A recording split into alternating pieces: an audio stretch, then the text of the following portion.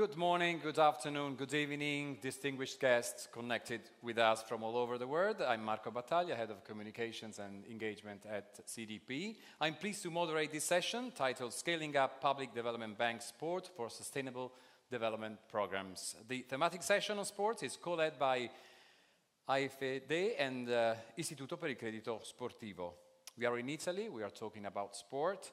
Let us share with you some evocative frames from last summer, provided by our media partner, RAI.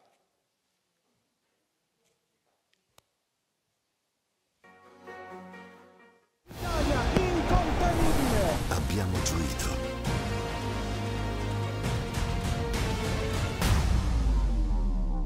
Abbiamo esultato.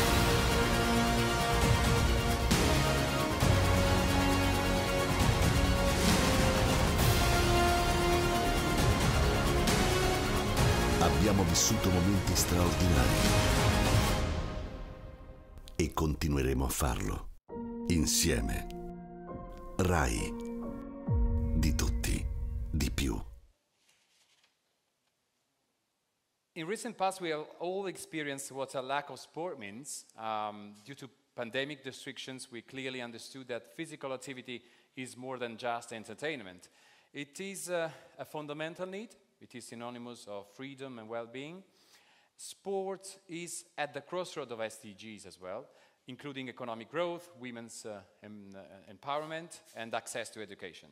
But sport and development finance words have yet to be connected, and more investment in sustainable sport infrastructure must become part of development projects and initiatives. That's why we are here today. To focus on the role of the public development banks in this process. To start this session, I'd like to call on stage Andrea Abodi, President of the Istituto per il Credito Sportivo.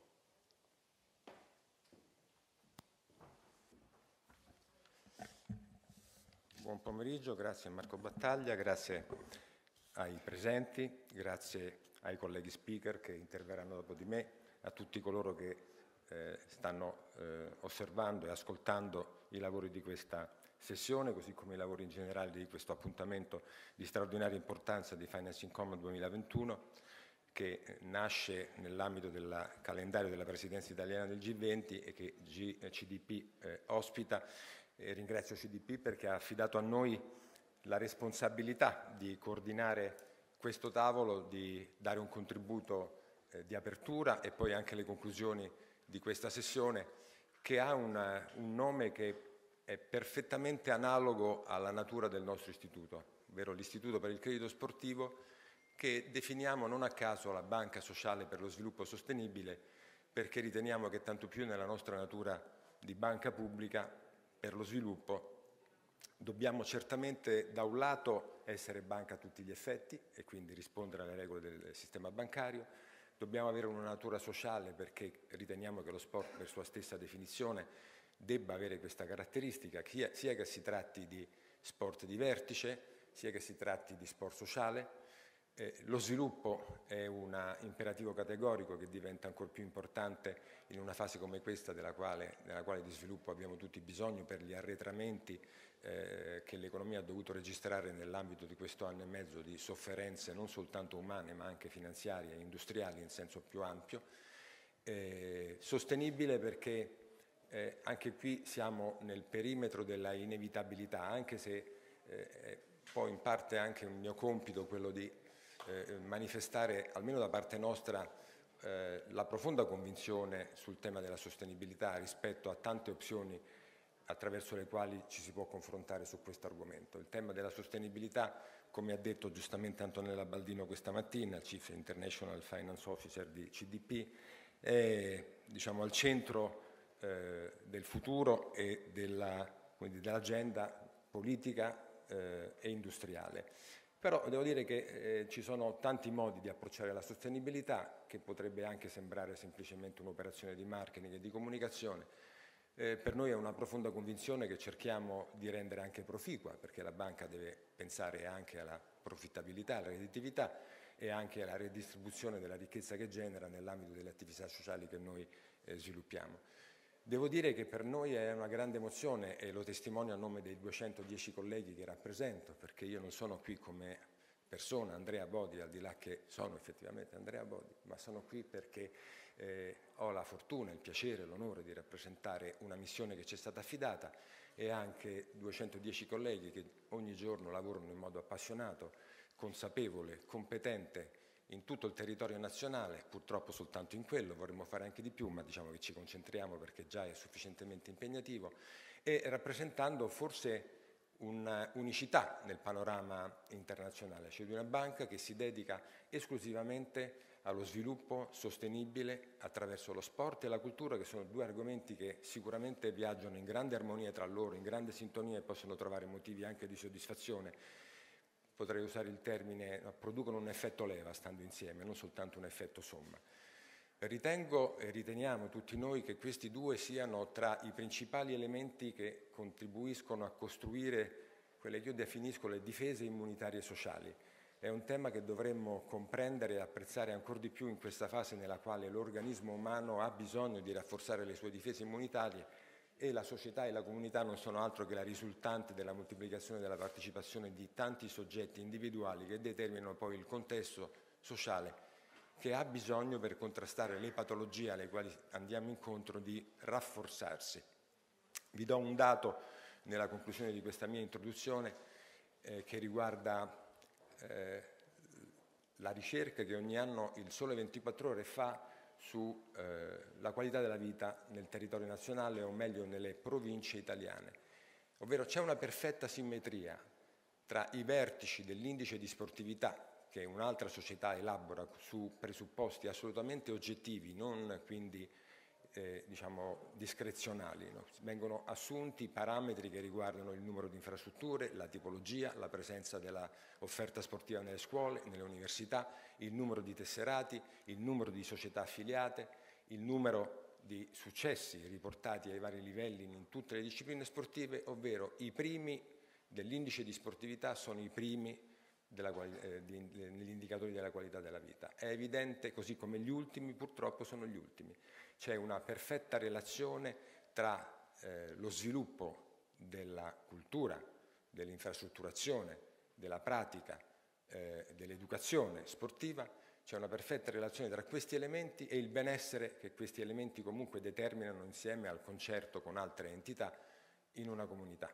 Quindi questo certamente dà un senso ulteriore a questa sessione, non tanto per quello che ci diremo, ma per quello che comunque ci impegneremo a fare, perché io credo che al contrario di tanti incontri dei quali siamo spesso partecipi, queste sessioni di questi 2 giorni rappresentano fondamentalmente una testimonianza del lavoro fatto e un impegno del lavoro da fare nella logica della collaborazione. Quindi questo è lo spirito con il quale, da un lato, come ho detto, siamo orgogliosi, da ultimi arrivati nella coalizione, del fatto che ci è stata affidata questa responsabilità di introdurre, così come di concludere, il riconoscimento del lavoro straordinario che la coalizione ha fatto, e qui voglio ricordare non soltanto i colleghi dell'AfD francese che con noi organizzano questa sessione, ma anche il contributo che insieme a tutti gli altri partner della coalizione hanno dato i colleghi giapponesi, tedeschi, russi, della Banca Multilaterale dell'Africa Centrale, dell'America Latina e del mondo islamico, in collaborazione con il Comitato Olimpico Internazionale, il Comitato Internazionale Paralimpico, l'UNESCO e l'Unione delle Accademie Sportive. È uno straordinario gioco di squadra che ci porta immediatamente all'Agenda 2030, al 17° punto. Sul 17° punto tornerò nelle conclusioni facendo tesoro di quello che diranno i colleghi che seguiranno, perché credo che, come ho detto, da questo appuntamento usciremo con l'agenda non delle cose fatte, soprattutto delle cose da fare e che faremo insieme. Vi ringrazio. Thanks to Mr. Abodi for his inspiring words, which remark the importance of the coalition, its action. After all, we know that a common goal needs everyone's effort, one of the greatest in sports. We have our other speakers, the other speakers right now. It's therefore a pleasure to introduce Mr. Takeshi Matsuyama, Senior Director from the Operations Strategy Department of the Japanese Agency for International Cooperation, the organization that co-chairs the coalition with the AfD for the first year. Mr. Matsuyama, I have 2 questions for you. As co-chair, could you tell us more about the coalition and the progress made since its launching last year? And ACA is currently revising its development strategy. Could you tell us? Okay, thank you very much. I'm very pleased to be here. My name is Matsuyama from Japanese International Cooperation Agency. So first, I would like to share about the coalition. The coalition name is the Coalition for Sustainable Development Through Sport, which is launched in November 2020, and members of public development banks, sport organizations, and international organizations. We share a common vision on the economic, social, and environmental power of sport, and pledge to strengthen the investments and the expertise to build a sustainable world together toward the SDGs. So we will seek projects setting sport as a systematic tool for human and sustainable development at the national and regional levels. Our hope is to expand by inviting more development banks, private sector, civil societies, governments, and academia. We have two working groups. Let me share the progress. Working group 1 is about sustainable sport infrastructures, which are resilient, sustainable, and accessible infrastructures, and will make positive impact on youth and society, and contributing to job creation, social inclusion, and also will be environment friendly and toward long-term development of the city. I have some examples from the Tokyo 2020 Olympics and the Paralympics Games.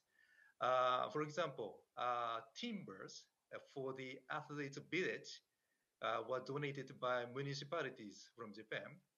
And after the games, those were dismantled and returned to the communities for reuse. And also, another example is much of the energy for the games comes from the renewable sources, including solar arrays and wood biomass power, which uses construction waste and tree clippings in Japan to produce electricity. So, as a coalition, from next year, we will launch the market survey for sustainable sport infrastructure, at least in the 3 regions, to identify pipeline projects for co-financing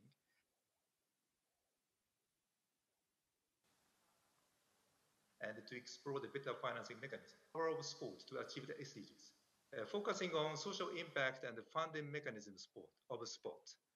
So we found the innovation solution, but I don't mention in detail here. I hope my colleague from UNESCO to share the detail later. So in addition, in terms of communication, the coalition developed a leaflet and a website or internet to map funded programs, sharing resources, and networking. This is about our coalition. And another question is about our JICA's sports and development strategy. Yes, JICA will be more active in sports and development. So far, we had dispatched 5,000 volunteers from 1965, which is a long history, and conducted some successful projects, including peace building in South Sudan and women's sport promotion in Tanzania. So this year, we launched the new strategy, intending to make collective impact through co-creation with the other stakeholders, of course, including this coalition. And we will plan not only to improve access to sport, but also to seek more projects to incorporate sport in other issues to solve, like education, health, disabilities, gender, and peace building, etc. Yeah, that's all about it. But finally, I hope all of you to recognize that sports and development has a tremendous amount of potential for investment. Let's work together. Thank you very much. Thank you, Mr. Matsuyama. Let's move on with Mr. Ibrahima Wade, General Coordinator of the Organizing Committee of the Dakar Youth Olympic Games 2026, a great opportunity for both new generations and the Western African region. Mr. Wade, can you tell us what you're planning to achieve with Dakar 2026 and the legacy you imagine to leave to the community? And also, how are public development banks such as AFD and other stakeholders concretely helping you to realize this vision?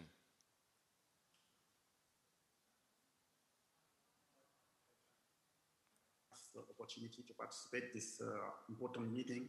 But let me introduce by saying that Dakar 2026 Organizing Committee, Youth Olympic Games Organizing Committee, is a member of this coalition of development banks. And of course, we have the opportunity within our discussion in the two working groups to demonstrate how sports, how Olympic events can be the catalyst for social and economic development. And of course, we are, as we get used to say in our working groups during the sessions, Dakar 2026, as we are going to organize the first Olympic event in the country in Africa.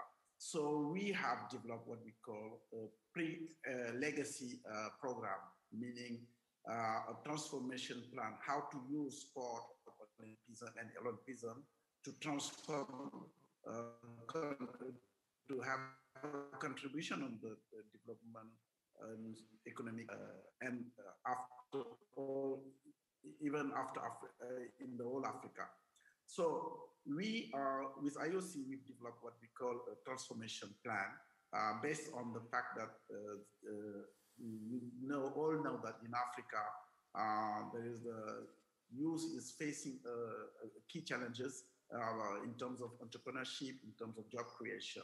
So the objective is how to use this first Olympic event in Africa to contribute much more in the development by youth, with youth, and for youth.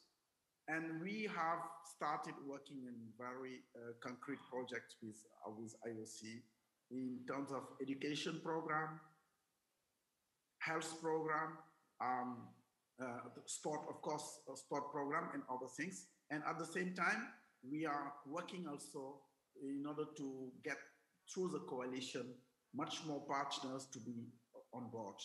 We have already started working very closely with Agence Française de Développement, as you may know, and our major focus is how to use sports to get better, more contribute to the development of youth well-being in Africa and mainly in Senegal. So our objective participating in the program is what we are doing now with Agence Française de Développement, how to show other development banks that through sports we can contribute. Through sport, we can contribute to the social and development, and we can go beyond sports by helping young people through sport to get jobs, to get through entrepreneurship. And of course, we already started after Agence Française de Développement, discussing with major partners, mainly, for example, with UNESCO, and very soon with JICA and other partners, in order to give them the opportunity to participate in this very beautiful adventure with us. So concretely, what we are doing, we are at the session, at the step of writing the Livre Blanc with IOC team. And after we finalize the Livre Blanc, we will come through the coalition and present this white book and also this major project that we want partners to come with us, what I say in this wonderful adventure, the first one event in Africa. Thank you very much. Thanks to Mr. Wade for giving us a vision of the path that will lead everybody to an event of global importance, which represents an opportunity to have a positive impact on people. And to talk about this, it's a pleasure to welcome Axel Klaphake, Director of Economic and Social Development of the German Agency for International Cooperation. Mr. Klaphake, how can we scale up the investment in sustainable development sport programs from your point of view? And how do you think the coalition could represent a good lever? Thank you so much.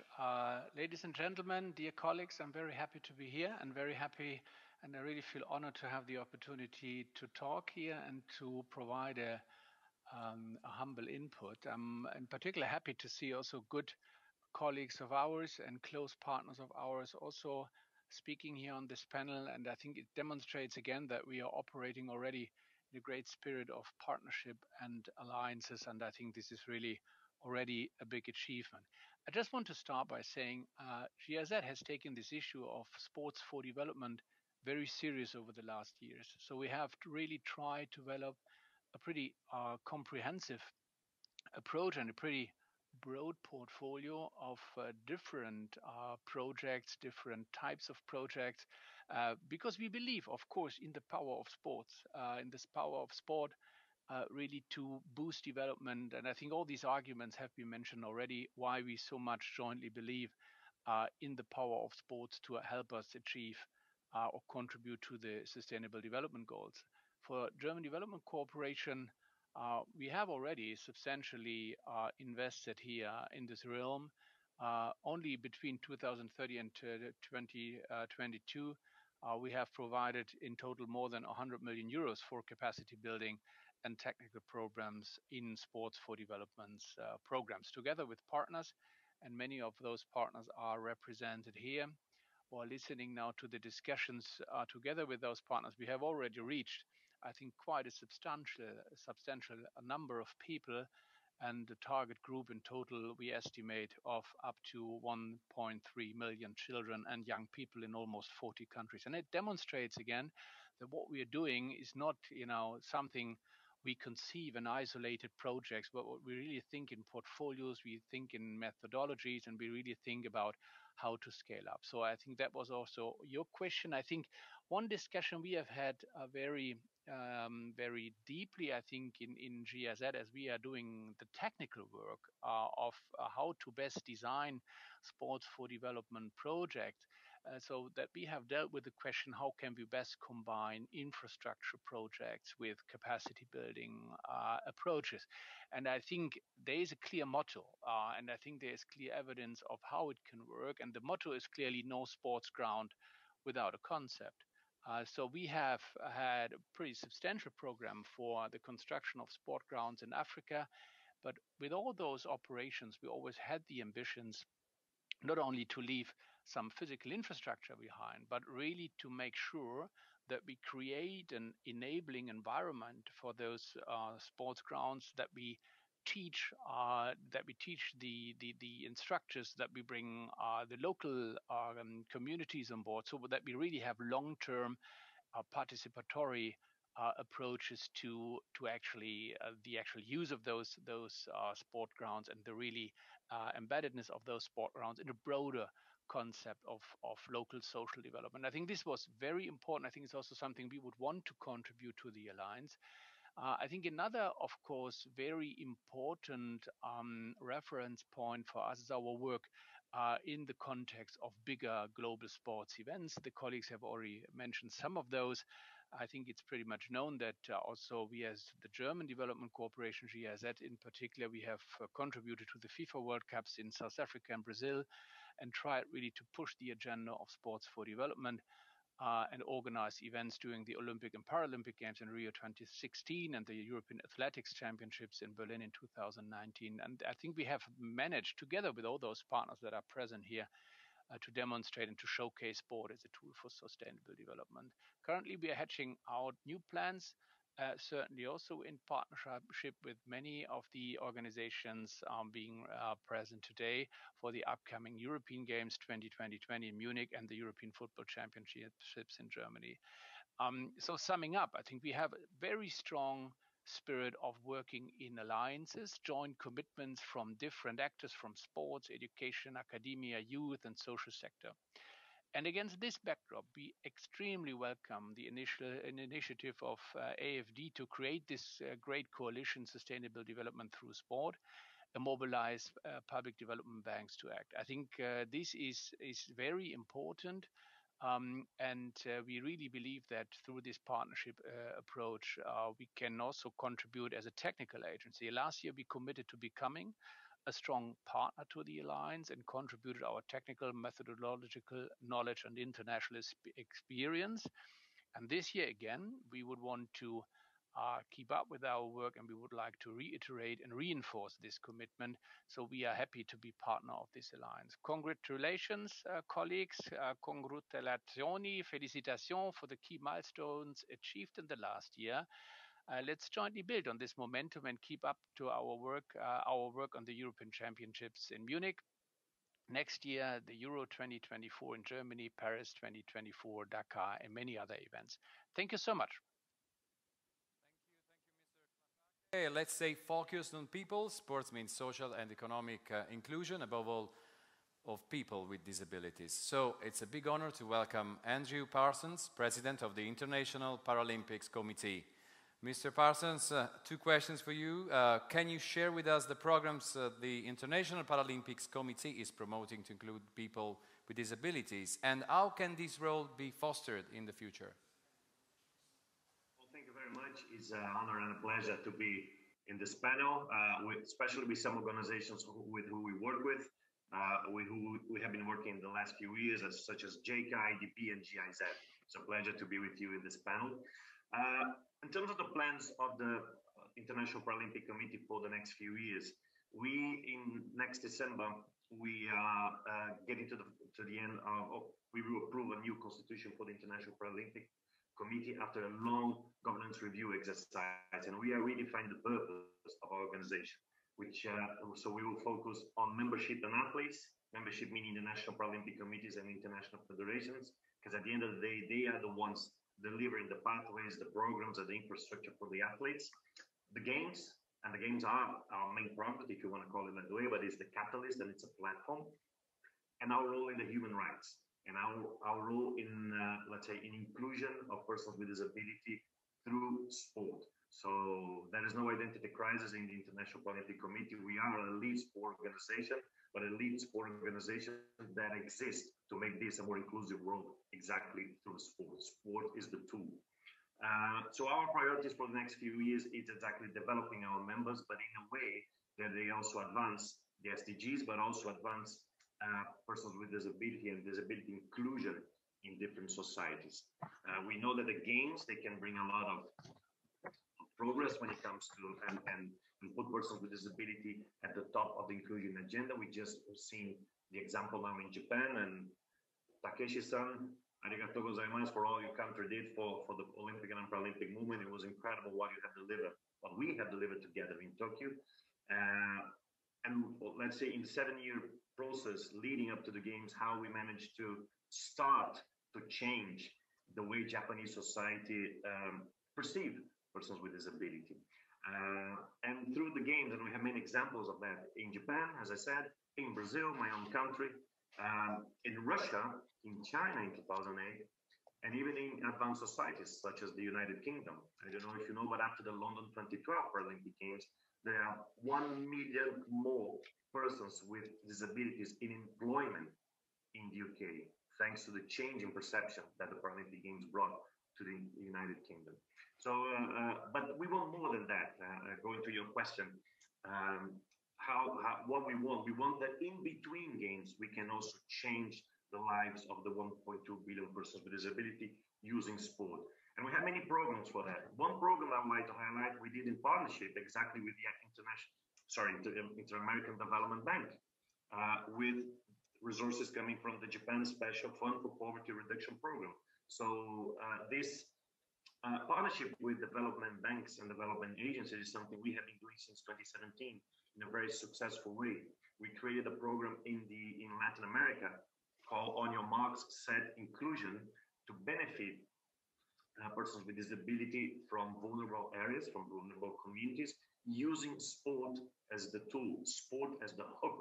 So with that, we also developed the National Paralympic Committees. We attracted the private sector to these National Paralympic Committees and to these sport clubs for disabled people. So in some way, we started a revolution in those nations, allowing for, let's say, this wave of sport and inclusion through sport to gather momentum and to lead on. It's not something, an event that comes and goes. So we started something that becomes self-sustainable. So I would like to thank Mariel, the IDB, for this partnership. That was just the first edition. in 2017. It's something that it's been ongoing since then. And the amounts of money are not huge, but the results are just amazing in how many people we could involve, how many persons with disability, and the change in perception from persons without disability towards athletes with disability, and then as a consequence, persons with disability in general. So we had a good example in the Americas.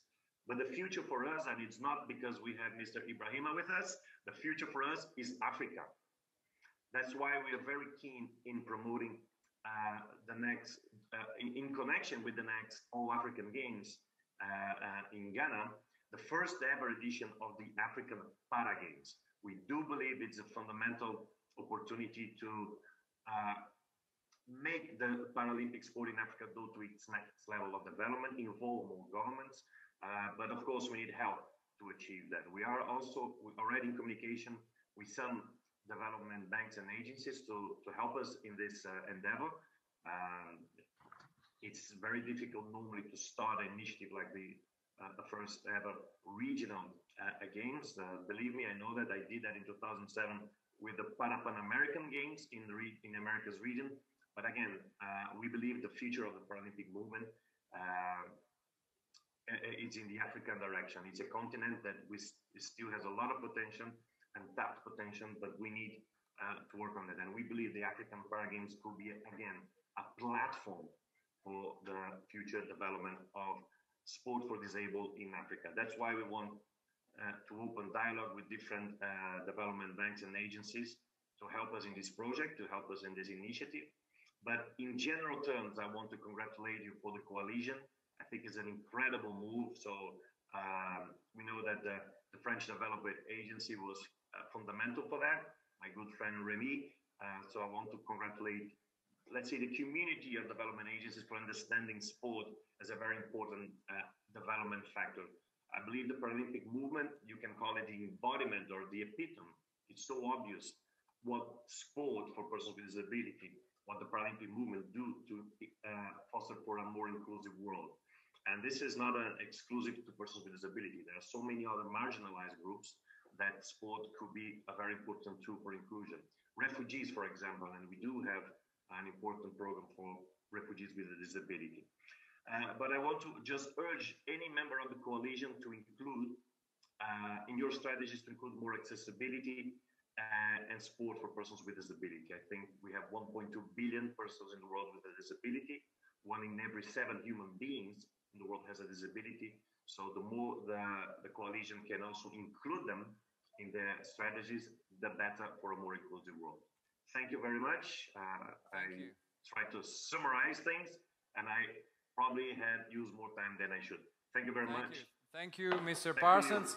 We're actually running out of time, so I need to ask our last two speakers to give us quick answers. And sport is also a way to promote a real cultural change. So therefore, I would like to ask to Gabriela Ramos, Assistant Director General for the Social and Human Sciences at UNESCO, the main reasons why UNESCO decided to join the coalition and how can we foster investments in sports.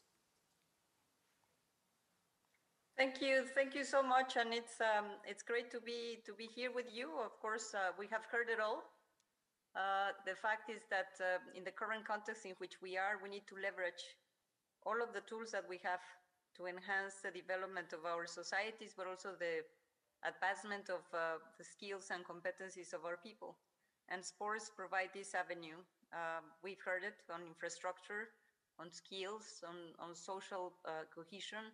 And therefore, for UNESCO, this is a very important agenda. We were very proud to join ADF, but also the other development banks and the ones that are joining us today with this idea, and how can we convey the fact that sports it's a tool, of course, of happiness and of self-development, but it's also a tool for development. Is not only the cultural part. I represent the social and human science sector of UNESCO, where we have a mandate on sports, and we are the only institution that has the Convention on Anti-Doping, but we also are an institution that are looking at how to integrate what sports bring together to come out much more stronger with this crisis that we are facing. We have a view that countries are going to be asked, and you are going to be asked, the development banks are going to be asked to invest more, and you're going to be asked to make up for all the downsides that we have confronted in the last 2 years. And therefore, we need to bring together also the evidence on how much sports is not only good for health, that is very well confirmed, is not only good because it addresses the question of obesity. We know that it can decrease obesity by 30%. But we know there are many other ills that sports can develop, and therefore we were very pleased to lead the work or to participate in the work of Working Group 2 in terms of leveraging the power of sports to achieve the SDGs. We know that 80% of young people do not meet the UN recommendations on physical activity, and we have also the looming crisis on health and mental health, depression and problems. And therefore, 80% women polled in Europe equate participation in sports with an increase in confidence and decreased anxiety. And we know also that physical activity decreased by 41% during the COVID times, with vulnerable and low-income communities were hit. So we know this. We know that youth are confronting another pandemic with the mental health issues that have really increased to 200%, even in the youngest cohort. So in UNESCO, we are launching in November a strategic framework for implementing sports and development projects through our flagship that we call Fit for Life. Fit for Life integrates the sports, but also education, and try to address the question of inequalities, the question of inactivity, the question of mental health, all of the things by bringing together the different ministries that are addressing the issues, and to develop, produce new data and targeted surveys to understand how we could really make more out of every penny that we invest in sports. And we are also working with development partners, including the business community, to advance this important endeavor. With the coalition, we have identified several assets that are highly relevant for public development banks. First, the good practices and benchmark. We need the evidence and how these programs can really integrate a sport component. The specific data, as I mentioned, the return to investment, and according to a very robust and sophisticated UEFA model, investment in physical activity can save up even almost $3,000 per year per person. The impact investment agenda. We also have identified a financial instrument that is particularly suitable for banks to prove the concept of sports-related investments, which is the social outcome contracting or social impact bonds, combined with the above evidence that I have mentioned, that can reduce the risk for both upfront investors and the financial outcome funders, and they can scale up investment on a loan basis. And the members of the coalition also provide substantial high-end expertise and the ground experience for the implementation for the sports and development partners. We will be advancing a plan, and a broad activity plan, that will replicate a joint UEFA European Investment Bank SOC, the Sports for Development project.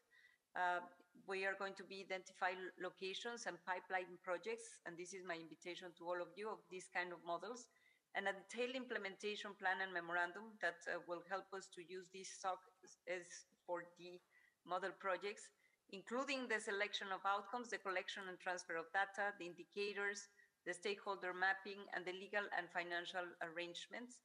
And the implementation of proof of concept should start in the year of 2022. Quality Physical Education Survey is going to be also supporting this work. And the upcoming Fit for Life baseline study that is also resulting from the Cassa action plan, because we host the ministerial meeting of ministries of sports. And we will do essential data knowledge transfer with WEFA's methodology to different regions around the world. So we are committed to the coalition. And we are going to take this work forward in the design and implementation of these projects in different regions of the world with our field offices, because we are all over the world. That's another good aspect. And we will continue working together with you to ensure that sports become a core tool for development in the coming years, and also a core tool to recover from this crisis. Thank you, thank you, Mrs. Ramos. We unfortunately running out of time, so we have the last speaker connected, Mariel Sabra, lead specialist from the Inter-American Development Bank. Mrs. Sabra, we only have really a couple of minutes left. How can public development banks scale up sport for sustainable development programs? Okay, thank you, Mr.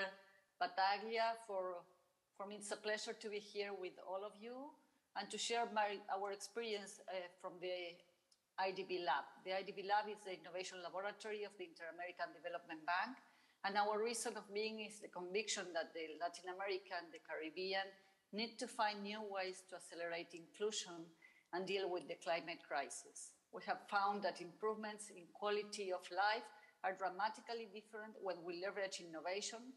We go from a linear path to an exponential one. So regarding sports for development, we worked for the last 10 years, and we have acquired quite an experience in that area. We use sports as a means for development, particularly to strengthen socio-emotional skills in disadvantaged youth. When we began this journey, we did so convinced that the innovation could be applied to social development by combining tools that were already within our reach. So we worked combining sports such as soccer, rugby, hockey, that with technical training, and with that we provided thousands of young people with the skills that make them employable. We work especially with the civil society organizations. So regarding your questions, we have acquired quite a lot of experience. I can share some of them if I have time. The first one is that work on social emotional skills is essential to achieve employability in the transition to adult life. Regional projects, some of my colleagues talk about regional projects, provide with cultural and idiosyncratic exchange, and at the same time they allow basic methodologies to be adjusted in creative and suitable ways for each reality. If we carry out the programs with civil society organizations, it's important to ensure adequate institutional capacity, and then, as Gabriela mentioned, a robust evaluation that provides evidence to sustain this type of programs and policies is essential. So with that in our assets, we signed a partnership with the IOC, the International Olympic Committee, that allows us to support the program Sportic that takes place in Argentina, Colombia, and Ecuador, and I will talk a little bit more about scaling up through this project. What is the innovation in this program? From the technical point of view, we have combined sports with technology, combining practice with the priority learning nuclei that formal education systems identify in digital matters. So we are working not only with civil society, but also with the formal education systems. In this way, young people are given robotic training, digital citizenship, and programming. We are working with more than 7,000 students in Argentina, Ecuador, and Colombia, and we are reaching teachers from the public education systems and community sports spaces. We are working with more than 60 educational institutions and coordination with the national Olympic committees in the 3 countries. Some points to highlight that we find valuable to share with you is how sport practices have been combined with more digital and technical content, so through the ages of socio-emotional skills. Regarding scaling up, for sure the most direct way to scale up is through the public policy. In that sense, Sportic allowed us to work with the educational system, and that's a direct way to reach more youngsters in order to benefit them with the proposed methodology. On the other side, scaling up could be replicating the model in different countries. Some of you, I think Alex mentioned that they want to work in different regions. And that's the idea. We're working with the IOC in preliminary ideas to expand Sportic to other countries in our region. And last but not least, the pandemic prompted us to accelerate virtual training. And that allows us not only to expand the reach of reaching beneficiaries, but opens up to new opportunities and challenges regarding scaling. Not only scaling in the meaning that we can reach more people, but how are we going to reach them, and which tools are we going to bring to the table?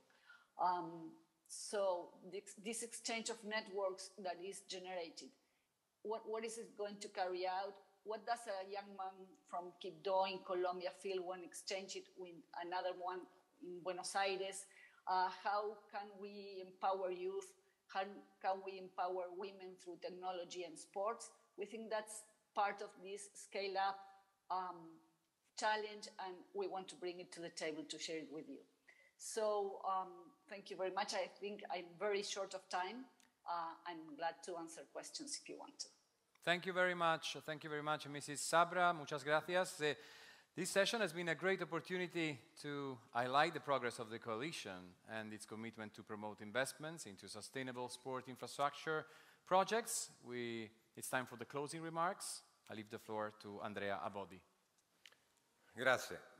Mi sembra di capire che si è ridotto notevolmente il tempo a disposizione. Ho capito che la precisione è un fattore importante e i colleghi hanno giustamente avevano tante cose da dire, e quindi io cerco di essere sintetico, confidando di essere esaustivo, sereno del fatto che comunque questo è un appuntamento di transito, è una tappa di un percorso di collaborazione che non finisce certamente qui, anzi ci siamo tutti impegnati a trovarci fra un mese e a ritrovarci di fatto nell'ambito di una coalizione che credo si voglia confrontare quotidianamente per cercare di mettere a fattor comune esperienze, soluzioni, strumenti, se è vero come è vero che lo sport nello specifico, così come tutti gli argomenti trattati in Finance in Common in questi 2 giorni di lavoro straordinario, rappresentano comunque una risposta al sottosviluppo, alla periferia, diciamo così, dello sviluppo. E qui una prima considerazione. La periferia dello sviluppo e la periferia sociale non è concentrata in un luogo, non è concentrata in un continente, è in ogni paese, è in ogni nostra città. Quindi sarà importante che questo tema lo teniamo presente, perché anche laddove lo sviluppo è sostenuto c'è una periferia che va a sua volta aiutata a recuperare il gap e a accorciare le distanze.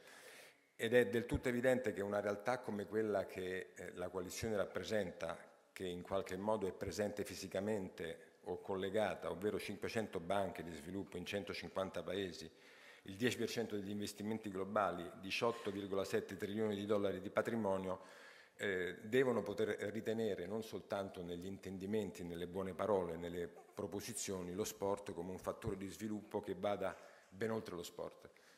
Se è vero quello che abbiamo detto, ed è vero, quindi Takeshi Matsuyama è stato il primo che ha trattato questo argomento, considerando appunto e dichiarando quanto nelle sue esperienze lo sport sia leva di sviluppo. Io vi do un brevissimo riferimento della nostra banca, che è sì specializzata perché ha 2 funzioni di scopo, ma si sta organizzando anche in chiave multidisciplinare, perché è evidente che anche le misure finanziarie, penso al PNRR, non possono essere considerate soltanto nella loro attribuzione verticale delle singole misure, le 6 misure, ma devono trovare anche dei momenti di trasversalità per costruire una matrice che metta in relazione i fattori, e lo sport è certamente tra i più trasversali. Lo stiamo facendo con chi ha la delega allo sport alla Presidenza del Consiglio, la sottosegretaria Vezzali. Ci stiamo incontrando con la transizione digitale, la transizione ecologica, con la salute, l'istruzione, l'università, la ricerca, la coesione territoriale, lo sviluppo economico, le finanze. Come possiamo immaginare che la contribuzione del PNRR di 200 miliardi si concentri sullo sport per lo 0,35% o per lo 0,75%, a seconda di come vogliamo considerarlo per quanto è stato attribuito? Diciamo che nella migliore delle ipotesi lo 0,5% vuol dire che lo sport ha delle possibili soluzioni nella necessità di interrelazionarsi. Ibrahima Vade, che ringrazio anche lui, gli eventi, il contributo dello sport oltre lo sport, considerando i grandi avvenimenti che sono certamente un momento d'attenzione. Un solo pensiero, ricordando un concetto che il Comitato Olimpico Internazionale e il Comitato Paralimpico Internazionale stressa, ovvero l'eredità. È fondamentale il grande avvenimento, come ci si arriva, l'importante è quello che si lascia e come si continua a produrre un effetto. Qui mi verrebbe da richiamare un libro di un grandissimo campione di calcio, non abbiamo visto il filmato, però mi auguro che tutti ricordino Dino Zoff, il portiere della nazionale italiana che vinse i mondiali dell'82, dura solo un attimo la gloria, che è quella del grande gesto sportivo della vittoria, che è quello comunque appunto della vittoria di squadra, ma dopo, così come lo sport ci insegna, nuove sfide, senza mai accontentarsi nella misura in cui l'ambizione deve guidare in maniera saggia il nostro percorso. 2 minuti e chiudo. Vado oltre e quindi vado a Axel Canape. Il capitale umano, fondamentale, richiamato anche dal contributo di Gabriela Ramos nell'ambito della formazione, della qualificazione, del placement. Anche su questo non possiamo immaginare che lo sport rimanga un contesto nel quale emergano soltanto i gesti sportivi. Un solo riferimento, lo vediamo in Italia, gli atleti che vincono, quelli che emergono di più, vediamo che hanno una preparazione, una predisposizione, una velocità mentale e anche un'adattabilità alle diverse condizioni della vita che forse 20 anni fa gli atleti non avevano. Sfruttiamo questo capitale umano formato sportivamente perché possa dare un contributo anche nella vita civile. Andrew Parsons, che saluto anche a nome del Presidente del Comitato Paralimpico italiano, Luca Pancalli, che è uno dei nostri punti di riferimento. Diciamo che nella sua missione c'è tutta la dimensione dello sport sociale al massimo livello e nel suo significato più profondo e della sostenibilità così come la immaginiamo noi ad ampio spettro, che guarda contestualmente, contemporaneamente in una dimensione integrata, la dimensione appunto sociale, ambientale ed economica, e non può esserci sostenibilità in uno dei singoli elementi se non interagiscono virtuosamente tutti e 3 gli elementi. Direi che più o meno Ariane Hoffman l'ho richiamata sul discorso della formazione. Come ci lasciamo? È un appuntamento a un mese, quindi io mi auguro che gli atti dei lavori di queste 2 giornate e ancor di più della sessione che ho avuto l'onore e il piacere di aprire e chiudere consentano ad ognuno di noi di stabilire una relazione diretta che ancora non è emersa, perché devo dire che negli interventi che ognuno di noi ha fatto c'è il senso della sfida individuale con alcuni elementi, diciamo, di trasversalità. Proviamo a entrare in relazione più stretta, perché sono convinto che al di là poi delle reciproche competenze dei paesi nei quali riusciamo a produrre i rispettivi effetti, quello che servirà è la condivisione. E qui l'ultima considerazione sull'Agenda 2030.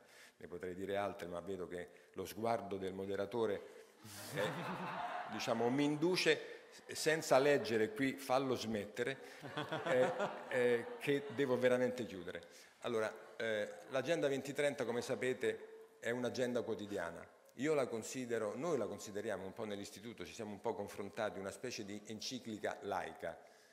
Ce ne sono di altra natura, non voglio entrare nel merito di, diciamo, sensibilità confessionali, però sappiamo tutti a che cosa facciamo riferimento quando parliamo di enciclica. Questa la considero un'enciclica laica. Una richiesta, che è una richiesta quasi di premessa, metodologica. Proviamo a chiedere a chi l'ha strutturata di rivedere la gerarchia e di fare in modo che il 17° punto, ovvero la cultura della collaborazione e delle partnership, passi al primo punto, perché senza quello gli altri 16 faranno comunque fatica ad affermarsi nel tempo. Grazie. Thank you, President Abodi, for your final remarks. We thank all the speakers that joined us in this panel. Stay connected because the closing session is due to start very soon.